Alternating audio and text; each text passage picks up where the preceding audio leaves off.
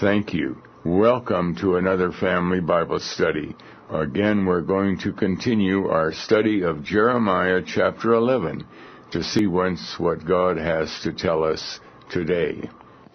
Now in verse 18, the whole temperature of the account changes dramatically, because from verse 18 to the end of the chapter, God is going to be dealing with Jeremiah, or those who have the truth of what is going on and the consequence to them.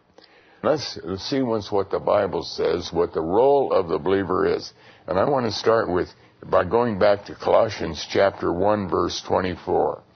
Colossians chapter 1, verse 24, which is a very, very insightful statement that God gives us as to what our role is in the world. What our role is in the world. And we read there, as it speaks about those who now rejoice, that Paul is saying, I now rejoice in my sufferings for you, and fill up that which is behind of the afflictions of Christ in my flesh, for his body's sake, which is the church.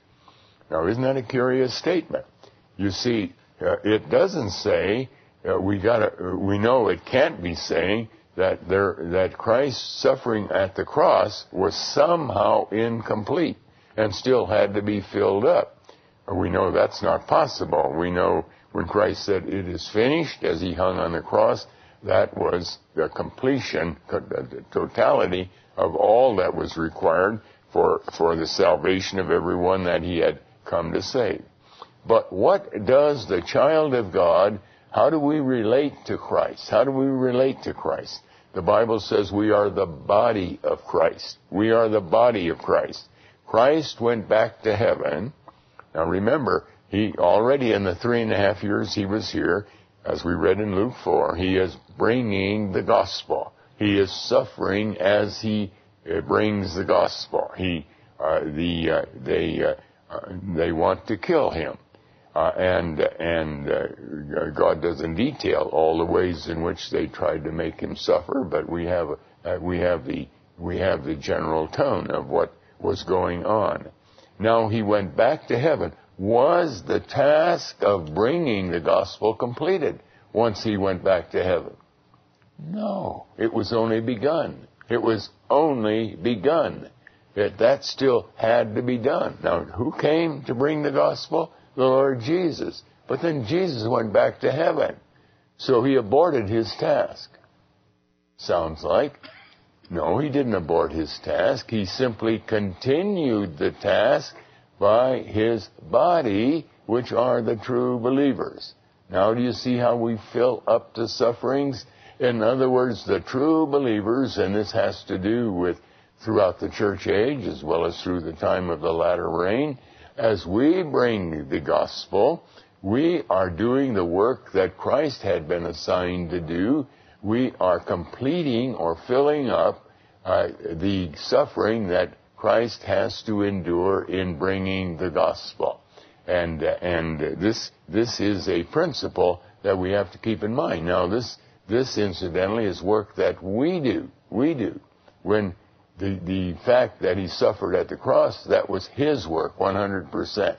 The fact that we suffer as we bring the gospel, that is work that we do. But it has nothing to do with us becoming saved. It doesn't guarantee our salvation. It doesn't initiate salvation.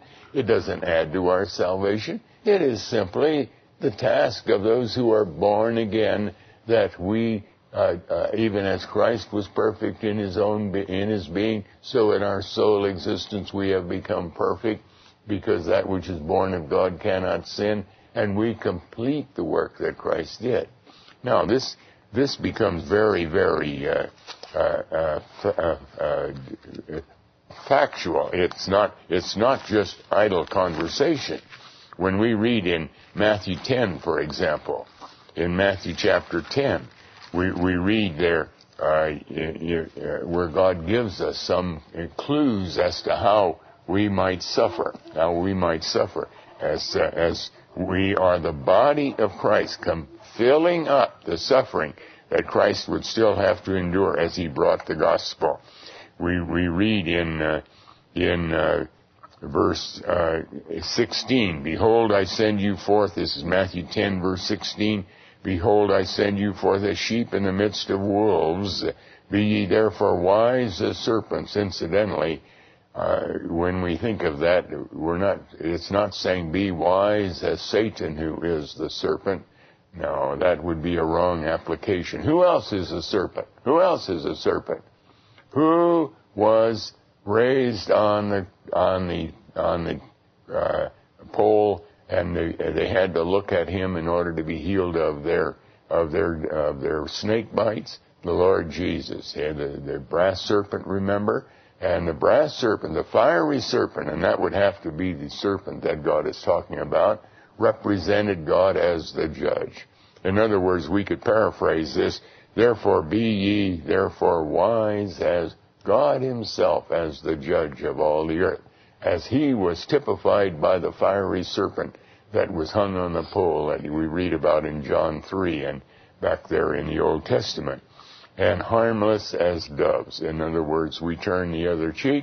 We do not come with swords or guns, or like the Crusaders did when they wanted to somehow rescue Jerusalem, and we're going to do it by brute force. No.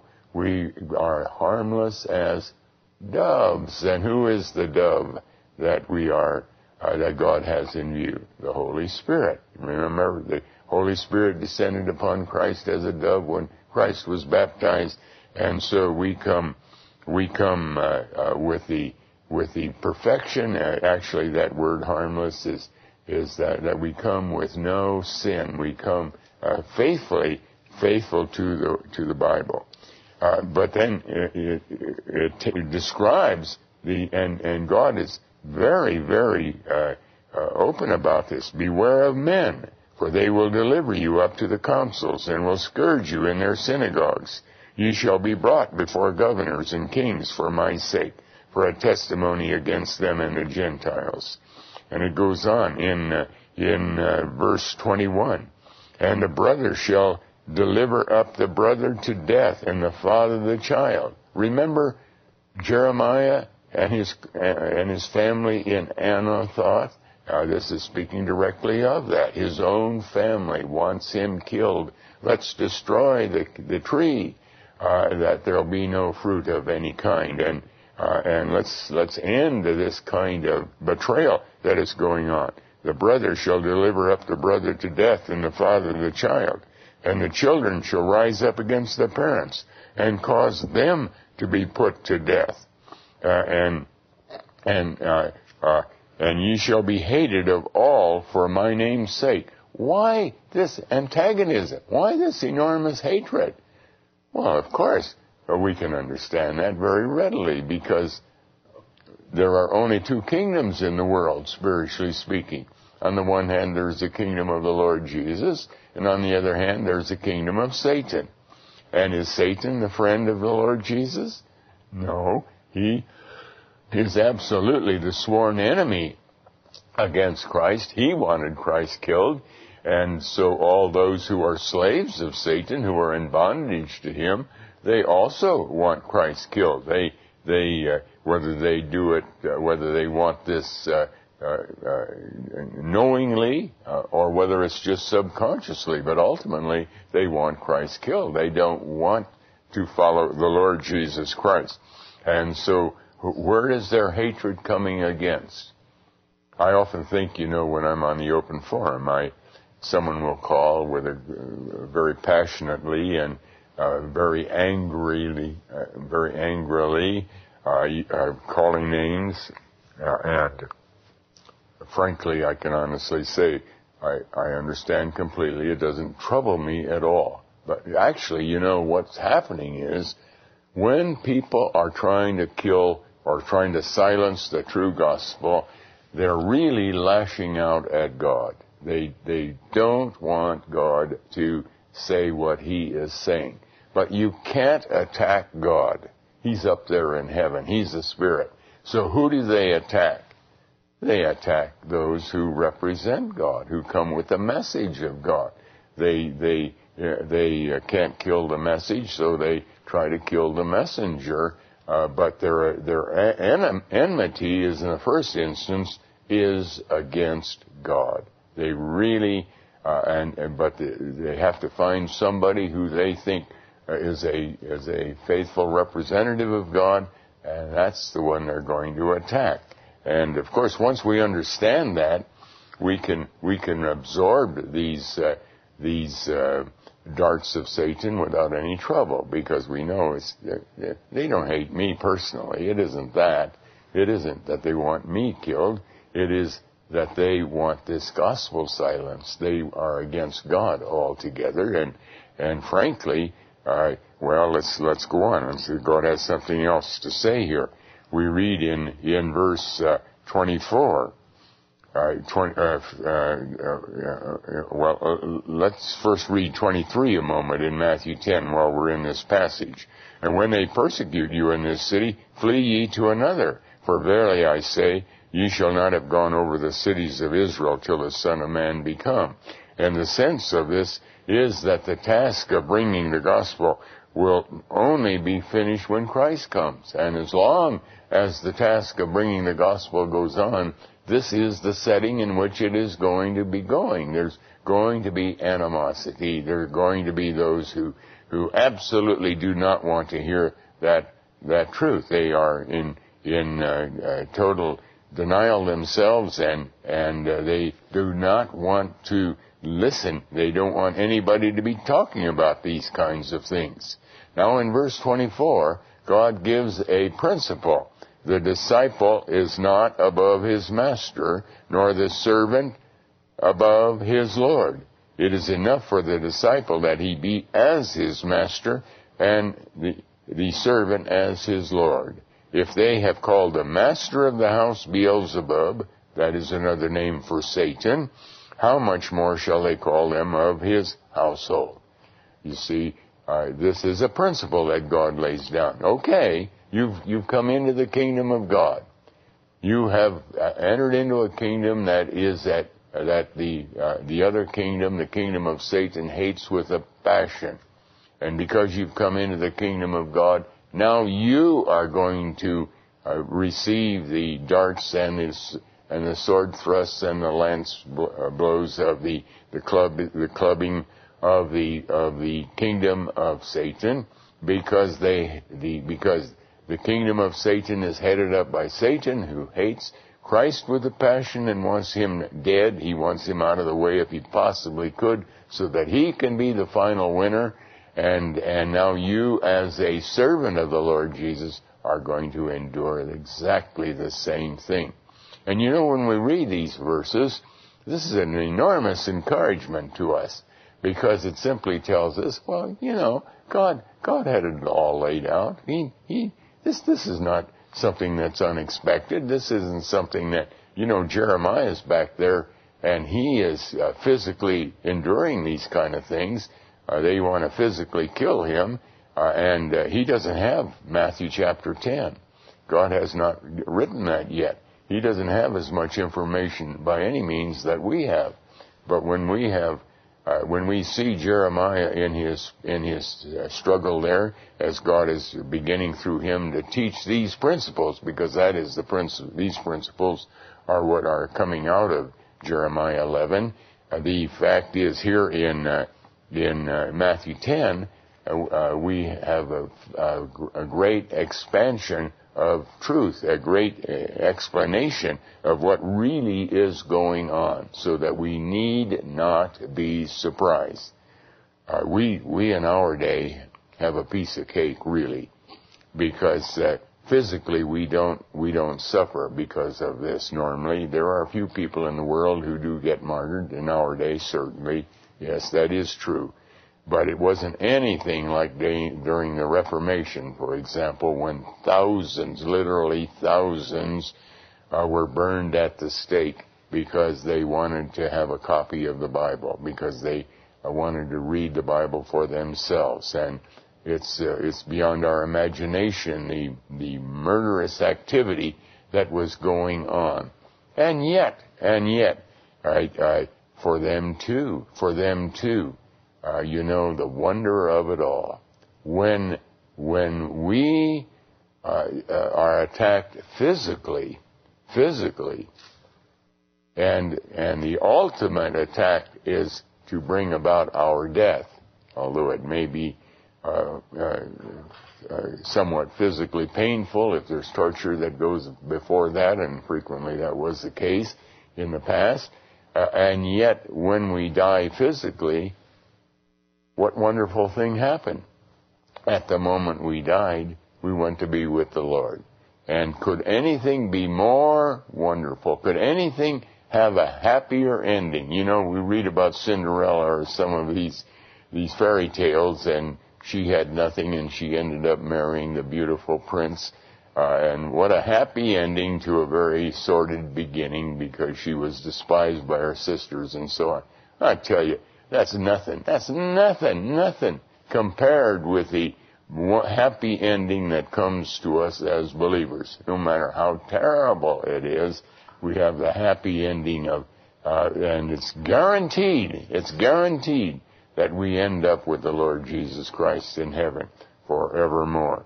And so, and the fact is, if they call the master of the house Beelzebub, and again, becoming very practical, getting very practical in the days of Jeremiah, when he was saying we have to give in to the Babylonians, we have to be allowed to be taken captive, we are not to fight against them. That was absolute betrayal. That was contrary to everything that he should have been saying, insofar as the princes and those who were protecting the city were concerned, and so they effectively were thinking of him in the worst terms possible. And I'll tell you, when we tell our loved ones and our friends that we must come out of the congregation, we are, to them, they honestly think that we are speaking like Satan, that Satan has taken over, because doesn't he want to destroy the church? Doesn't he want to destroy the church? Yes, he does, and he's been pretty successful in destroying the local congregations.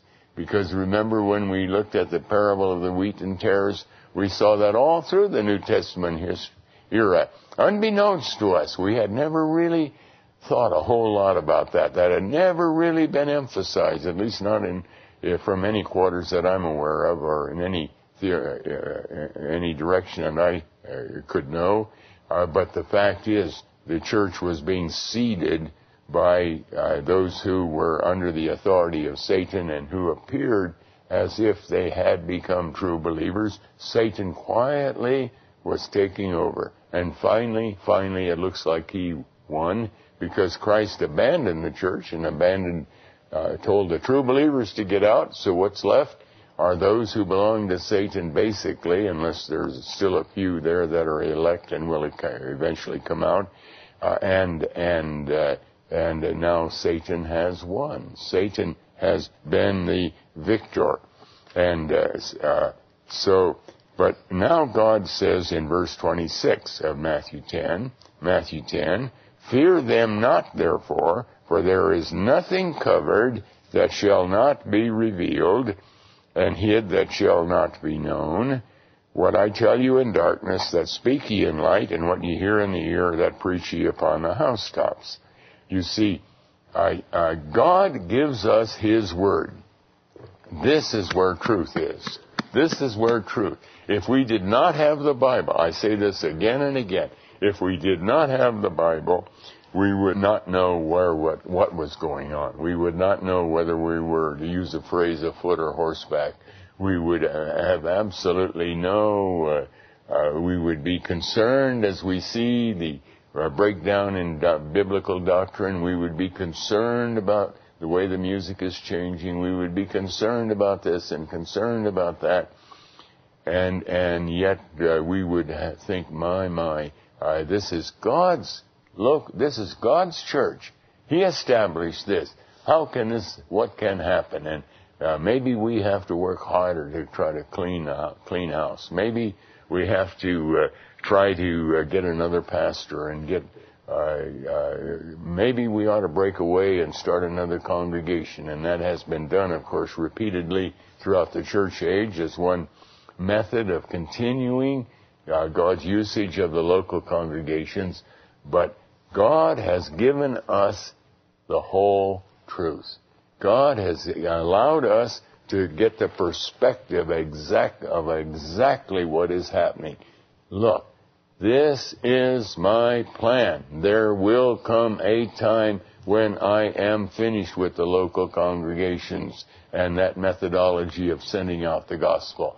There will come a time when the church will be turning more and more away from the truth of the Word of God and making their own doctrines to be followed. And this is the way I'm going to do this. I want you to leave the congregation. And there's going to be a tremendous harvest of souls that's going to be coming in outside of the congregations. I have given you the truth. And that's why he says in verse 27, what I tell you in darkness, speak ye in light. And what ye hear in the ear, preach ye upon the housetops. And in other words, our task is not to ask why. Our task is to simply obey. Do what God has declared. There's Tennyson or one of these poets have said, "'Tis not to reason why, 'tis but to do or die." And that is not a biblical verse at all, but it's a biblical principle that we simply obey God because God does everything perfect. God does everything right. And in verse 28, he gives us this assurance. And fear not them which kill the body, but are able to kill the soul, but rather fear him which is able to destroy both soul and body in hell. In other words, it gets right back to the fundamental issue. The fundamental issue, what is more important, the protection of my physical existence for now, or the protection of my spiritual existence for eternity? And the fact is that we can protect ourselves for now. We can deny Christ and therefore not go to the burning stake. We can throw in the towel and say, I can't stand it. I can't stand it. When I talk about leaving the church, I get so much criticism. It becomes so destructive in my family. I can't teach that anymore. Well, fine. You can do that. You're protecting your physical existence right now. But how do you stand with God? Are you being obedient to God? And that's the bottom line. And, there's a fundamental principle in life, and that is that if you want to make sure you're doing the right thing, do it God's way, no matter how difficult it may appear to be. That is the only way to go. And now just one other, to indicate how this gets right into the family, and it's in the family where it can be the most intense. That was Jeremiah's problem with his family in Anathoth. In verse 34, think not that I, Jesus is saying, am come to send peace on earth. I came not to send peace, but a sword. For I am come to set a man at variance against his father, and a daughter against her mother, and a daughter-in-law against her mother-in-law. And a man's foes shall be they of his own household. And, this passage is so practical. It is so real. It is so, we see it in such clear evidence the more we are faithful to the Word of God. The more we are faithful to the Word of God. And in other words, as we do it God's way, we find that it's destructive to our family. And this happens everywhere. And we say there's something wrong here. Where if we're doing it God's way, we ought to build our family. But this is the problem right here, that